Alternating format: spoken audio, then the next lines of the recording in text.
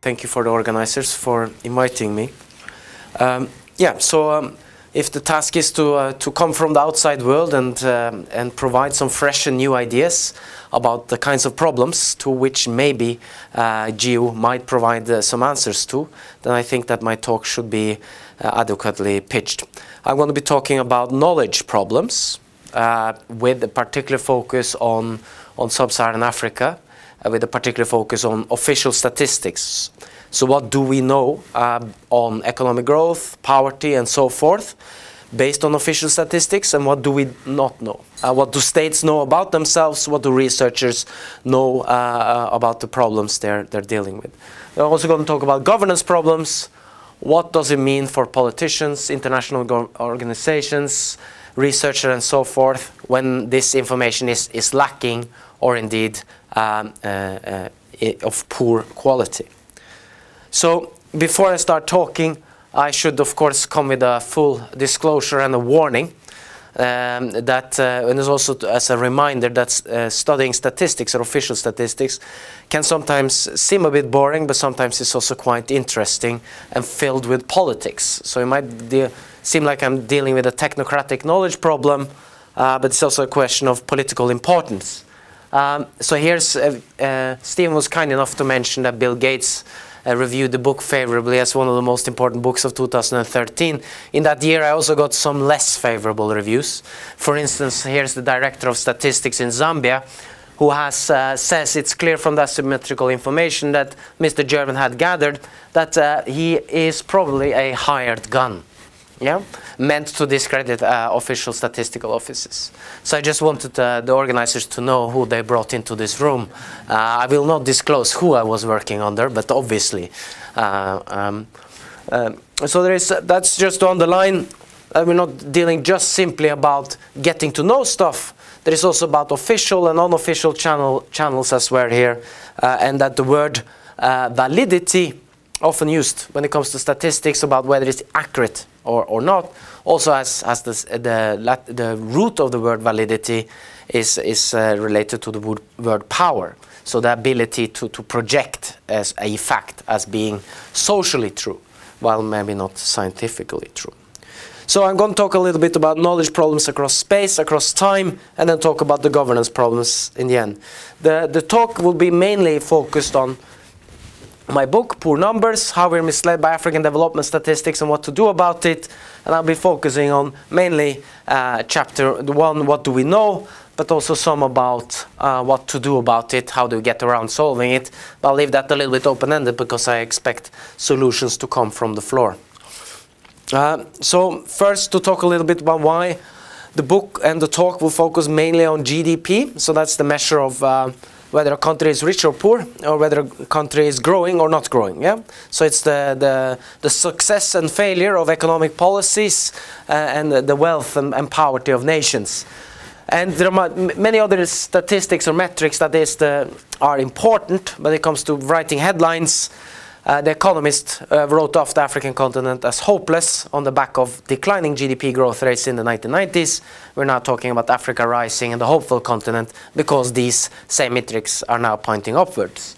And I think it's also striking when in the room you're interested in getting the right numbers on a lot of things. We might be interested in poverty, we might be interested in human rights and so forth. On face value, counting GDP, just stacking up what is being exchanged for money versus what is not being exchanged for money should be a relatively easy task. And then if there is particular problems from this, then we are maybe in deeper problems in other parts.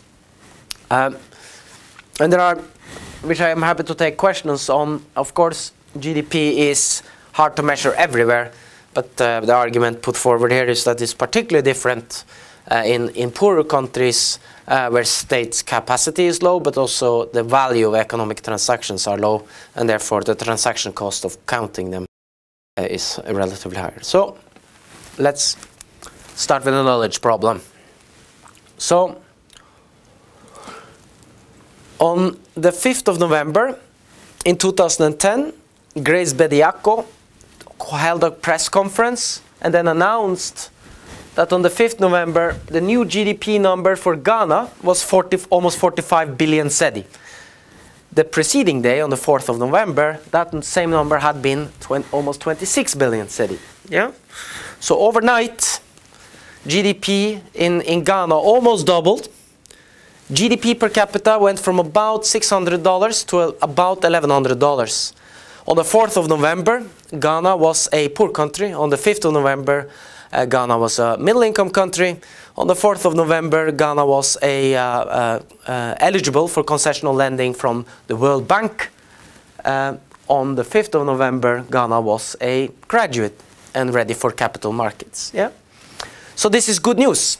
We know more than it turns out that Ghana is richer than we thought. But there is also a problem for those who wrote, at least a lot of red faces about those who wrote the reports the day before about what kind of investment is required to take the country into middle income status, when it turns out it's just an accounting procedure. So Todd Moss, at the Center of Global Development, one of the central think tanks in economic developments, exclaimed on his blog pages, "Boy, we really don't know anything. If this could happen in Ghana, probably the most closely watched economy in sub-Saharan Africa, side by side in Nigeria, South Africa and Kenya, then what then of numbers coming out of Angola, Chad, etc. and so forth?" UNDP, whose business it is to deliver development, says it's a statistical illusion.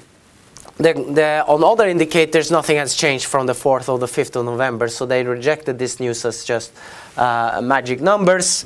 Whereas Shantar Dharwajan, then the World Bank Chief Economist for Africa, declared Africa's statistical tragedy.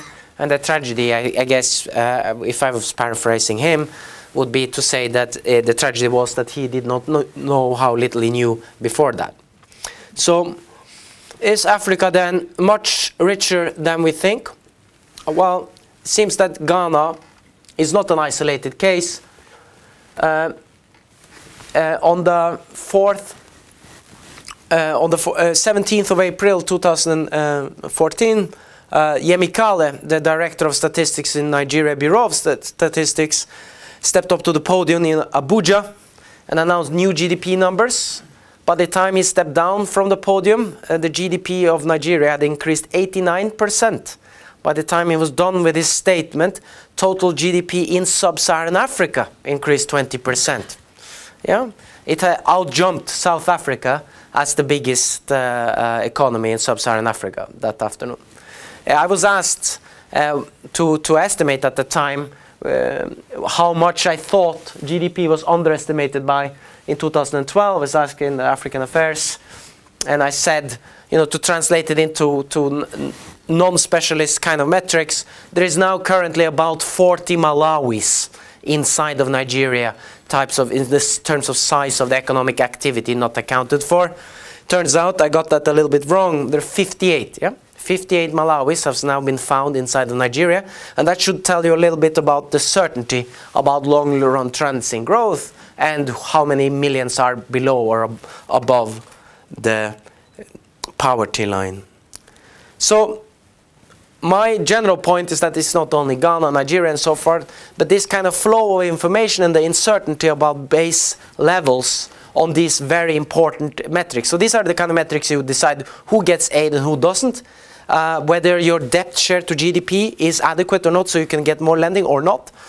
It would be whether you're doing a good job as a state, whether it will be a fraction of tax as a share of GDP and so forth like that. So if you look at those kind of metrics, I took, for instance, for 1 year, for year 2000, take some of the most importantly used databases in the world and just rank African countries from top to bottom, yeah? So here's the to change it up a little bit, here the poorest country is on the top, yeah? So number 1, and this is the good news, the data set by Angus Madison, the World Development Indicators in the middle, and the Penwell tables. This is what economic historians would use, this is what the World Bank would be using, and this is what Jeffrey Sachs, William Easterly, and Paul Collier type of econometrics kind of research would be using. They all agree that Congo Democratic Republic is the poorest country in the world, but their agreement stops.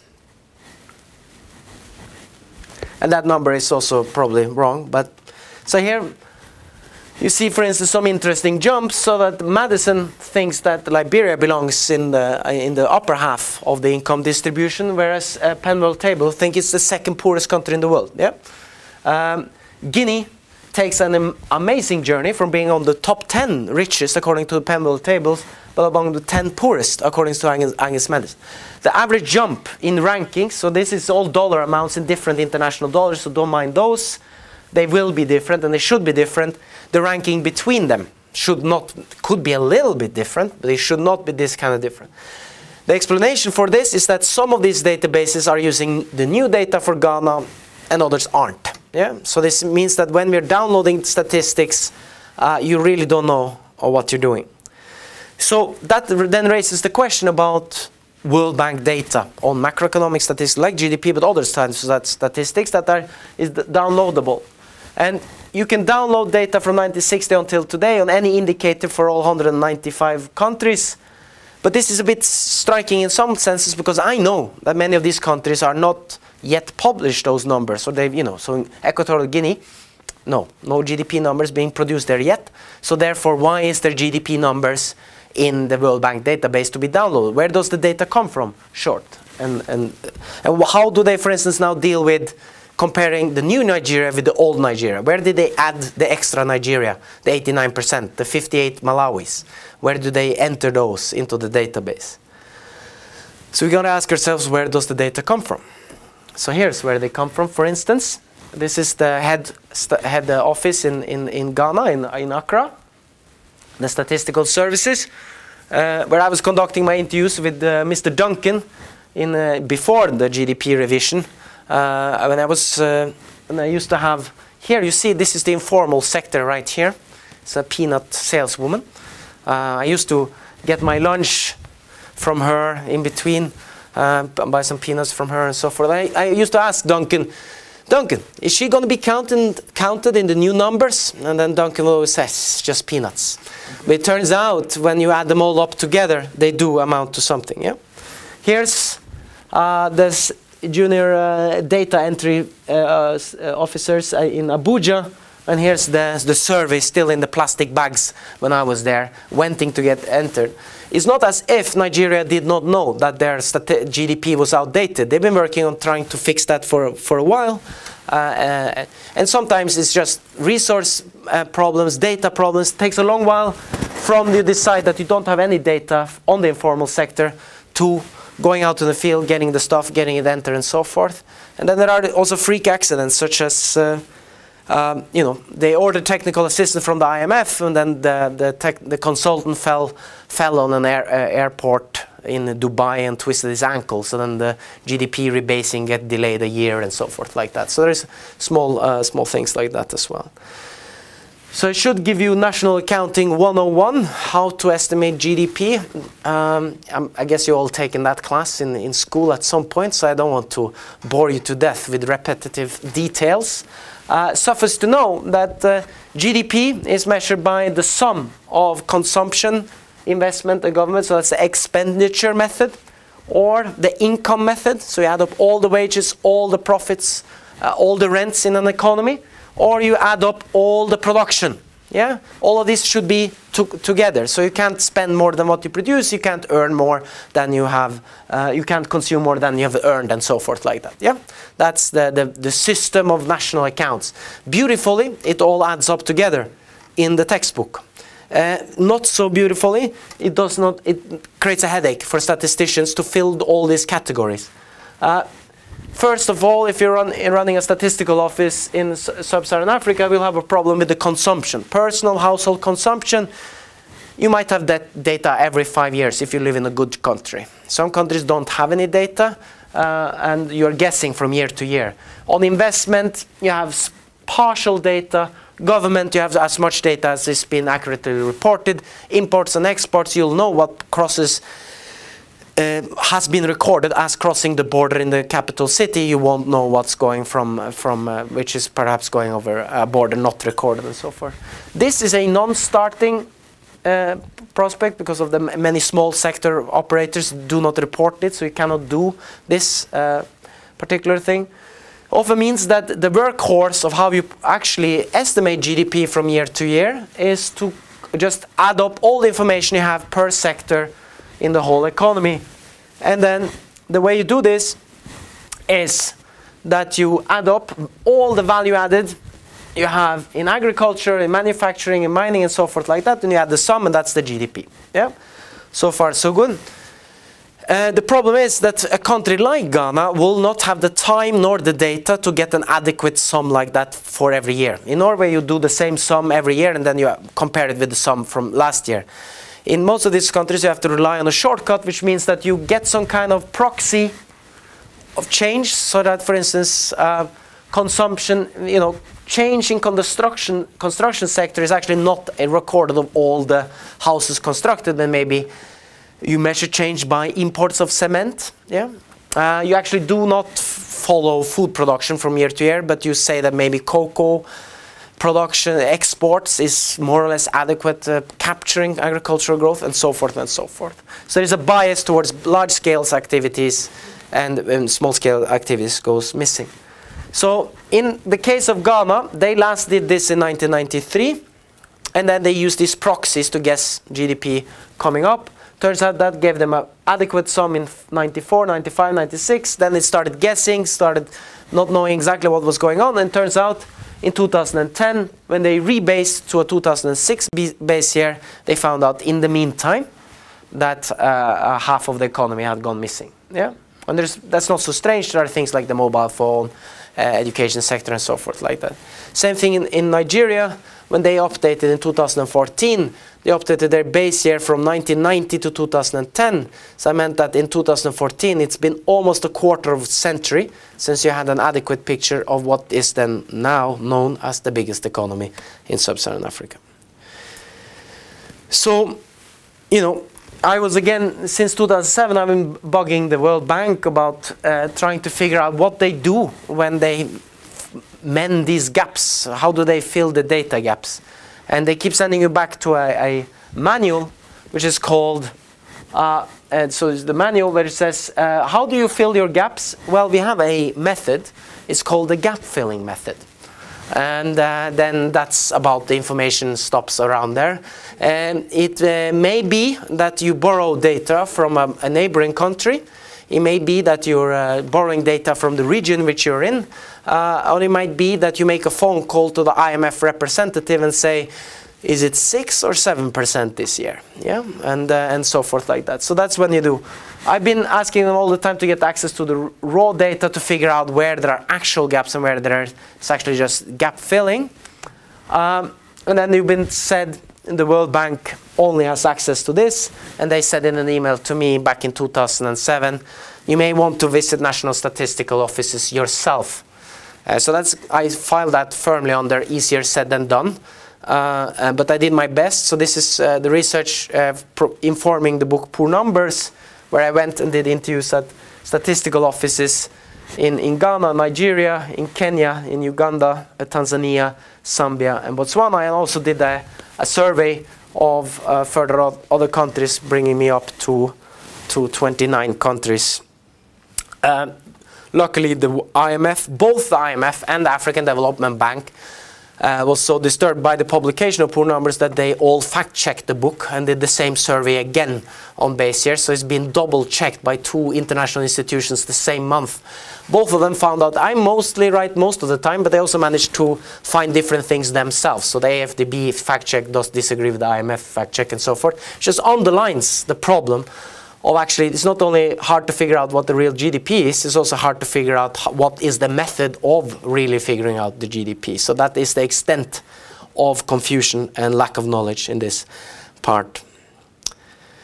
So that allows you to give some kind of picture of, for instance, I'll just browse through here quickly, like in 2013 then the base years that were in use, you have some countries that are on a base year from 2006, where there are other countries that are accounting as if it's 1980s. Yeah, and Nigeria at that time was at the 1990, but that now has changed to 2010. That was planned for 2013, but not yet.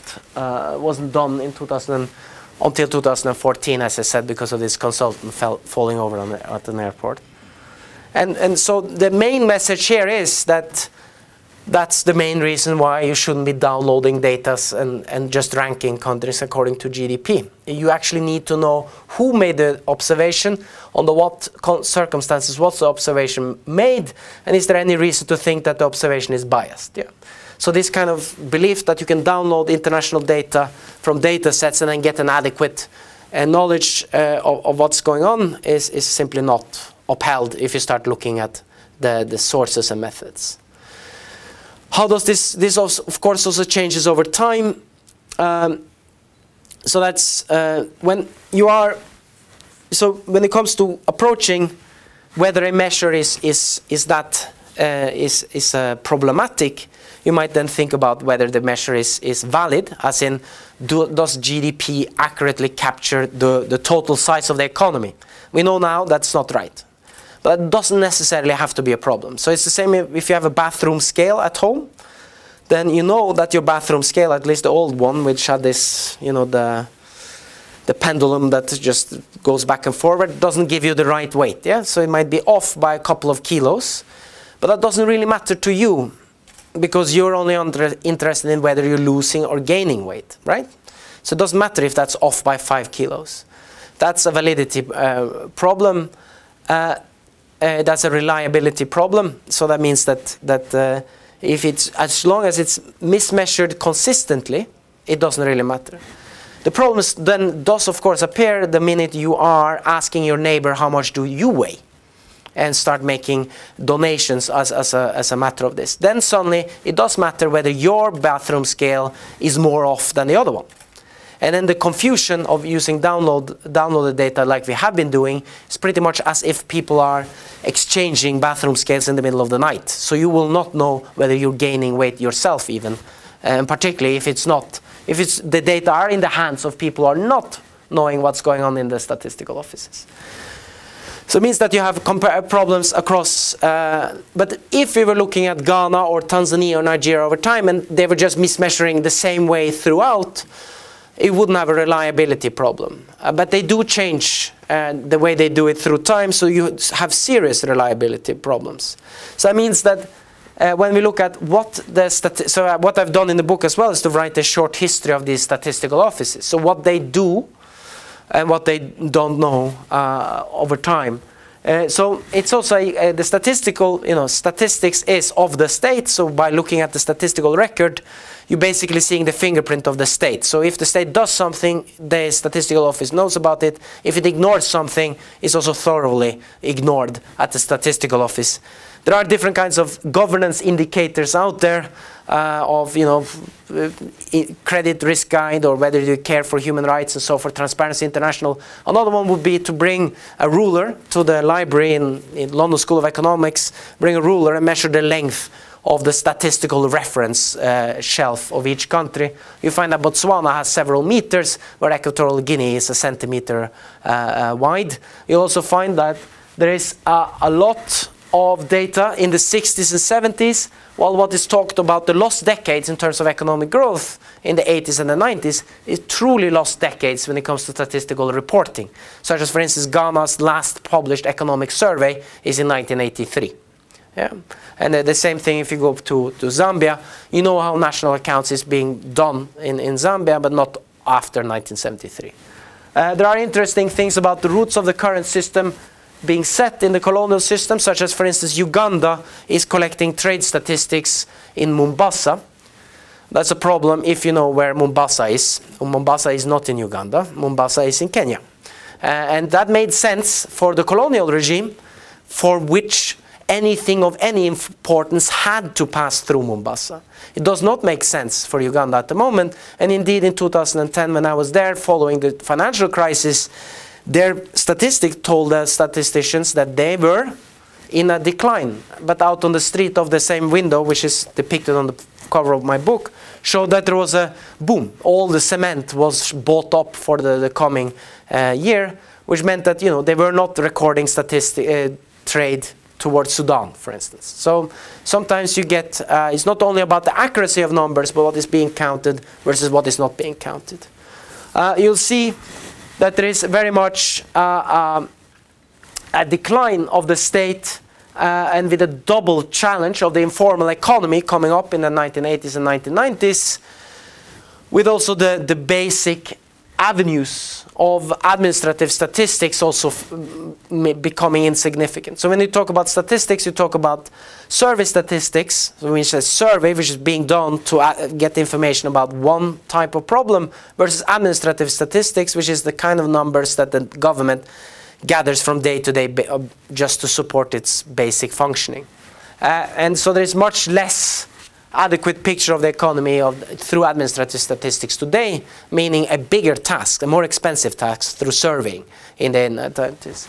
That's not been helped by that most of the money and most of the will for information to be required comes from Washington DC and London and other centers. So that since the 1990s, we've been interested in knowing what's happened to poverty, and therefore all countries are being asked to do poverty surveys.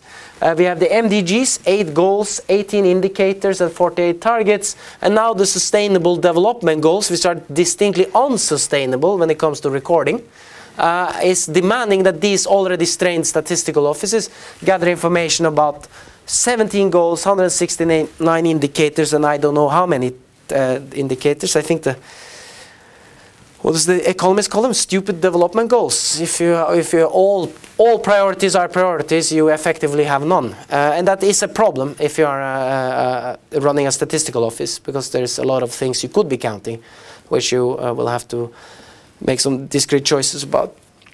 I'll just show you one thing here. So I've done a lot of studies of what happens to the time series of economic growth as the definition changes over time. So here's, for instance, I'll show you, this is how we know what happened to Tanzania for the post-colonial decades, yeah, from 1961 to 2001. There is one series produced by statistical offices from 1960, and then that is not reproduced any longer there. There is a 1985 base year going back to 65 and up to 1992.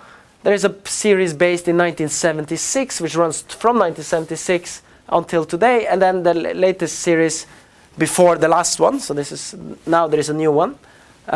Is the purple one, was introduced in the 2000s and was backcast to 1987. Yeah, these are all growth rates and provides different perspectives of the economy. So when the international databases are creating a picture for us about the economic past of these countries, it has to pick from these observations and kind of make sense of this, because there is no way of keeping all this definition constant through time. And so if you do the different national account files, the world development and so forth like that, you see annual disagreement regarding growth rates during these countries, during these years. You see that there is quite a lot of big variation through years. And here, for instance, is a very interesting case. This is a Penn World Tables, who for some reason reports a minus 33% growth rate in 1988 for Tanzania. That never happened. It's beyond dispute. That's just a clerical error in Pennsylvania. Yet, it does enter the Handbook of Economic Growth as the second largest output shock recorded in history. Yeah, it was never recorded. It was clerically entered in Pennsylvania. So that shows a little bit the danger of going from that you go to very, very close to statistical fiction when the distance between the observer and the observed is increasing. So that means that any ranking of African countries according to GDP is going to be misleading. It might be reflecting data itself rather than actually the economies you're looking at. Any statement of growth, when we know now that Nigeria has only found 89% of itself, then you would be a bit hesitant to say with any certainty whether growth is currently 5, 8 or 9, for anyone else number out there. So then what does this matter for governance? Here I would introduce you to what is policy. So policy is a course or principle of action adopted or proposed by an organization or individual. It basically says that the governance is then saying, you know, if policy says if something happens, we will do this. So then governance is determined on having facts of the world and then having a predetermined action if such situation should appear. So evidence-based policy is a policy that's based on facts and then reacts to facts. So then basically you should be collecting evidence, disseminate the evidence, then the politician should formulate the policy, then collect evidence about how does it look like now, and then say what you should do about the policy. That's in the textbook, but if the numbers are this soft, you'll have to question yourself whether this is likely to occur. So I suggest that we must think about the situations where sometimes you think you have evidence-based policy, but actually you have policy-based evidence, which is exactly the opposite of what you would like. Yeah? So the case in which the policy determines your evidence rather than the other way. And this means, for instance, an example says that in the 1990s in Kenya, donors instituted payment for results. They said, right, Kenya, we won't be just doling out money anymore. Now you have to show that your primary school enrollments are increasing. Very well, sir, we'll see to that. And after the donor payments came through, administrative sources showed increase. Oh, lo and behold, congratulations. The intervention is now working, where primary school enrollments is up. But then someone else did a survey of asking actually households, did you go to school today? Did you go to school today? And they found out that the administrative data were wrong. The primary school enrollments were way overstated, which is not so strange because the individual school were financially rewarded by reporting how many people went to school. So they were kind of asking for the problem. But there is also showed that the survey showed that, so after the intervention, there was a gap between administrative data and survey data. Before the intervention, there was no such gap. So in this sense, you have an evidence-based policy, which the only evidence we can find is that we can find manipulation of statistics. Yeah? We do not know now whether the intervention increased enrollments. What we do know that post that policy intervention is that the government now does not know what happened to enrollments.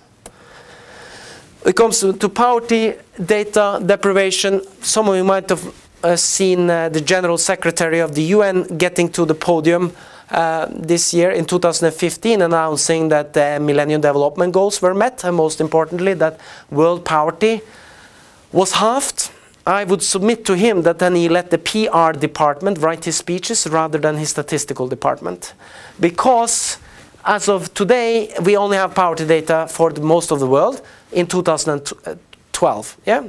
The data for 2015 will not be ready until 2018. It takes that long time from you decide to collect the survey till the data is ready. So he's making a brave statement about the future, the UN Secretary General. He also failed to mention that even in 2012, we only have data points, satisfactory data points, in 63 of the 150 countries we're interested in monitoring economy. He also failed to mention that the base year for halving this poverty was set in 1990, at a time where we only knew something about less than a third. Yeah? So we're doing a lot of gaps here, and a lot of, it seems to me that sometimes when it comes to writing speeches about poverty, then the PR department gets priority on statistics.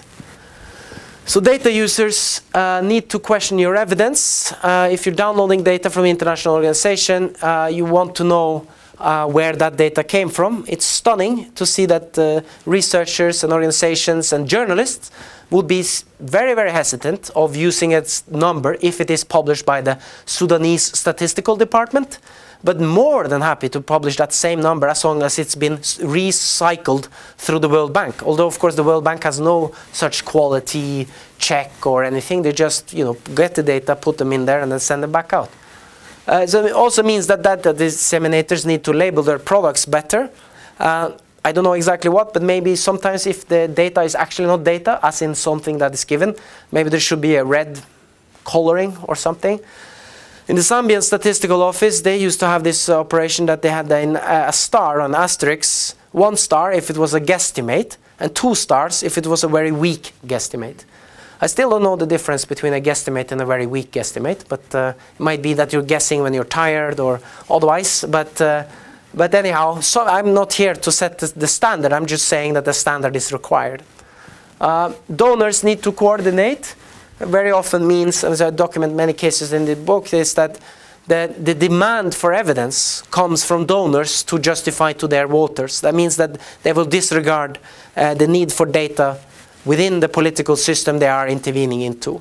And that needs to coordinate particularly with governments. And data producers then need to find and align their priorities. Sometimes, of course, ignorance is bliss, but most presidents in Sub-Saharan Africa are elected on delivering more jobs, though none of these presidents have any databases to be saying anything about what size of the problem it is or what it's going to happen to it, or have any plan for how they're going to know anything about what's happening to unemployment while they're in office.